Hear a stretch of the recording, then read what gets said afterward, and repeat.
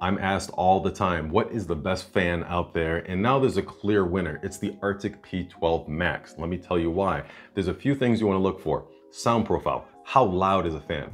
How much airflow is it pushing out? How much static pressure does it have to push that airflow through a radiator, like for custom water cooling or an AIO? This is the new king of the hill. It just came out. I waited to make this video because I wanted to see what some of the other reviewers were also saying to match my own data. Hardware Canucks, check out their long, detailed review. Lots and lots of charts. This is coming up with the same data that I am. Top of the charts in terms of like beating Be Quiet, beating some of the Noctua fans, like the brand names that you know, and this is doing it for $13, beating out $30 and $40 fans. You can use this for radiators, you can use this for case air fans. This is the end all be all. This is all you need. For airflow, this will push 81 CFM, static pressure of 4.35, which is incredibly high. And then this spins up to 3,300 RPM.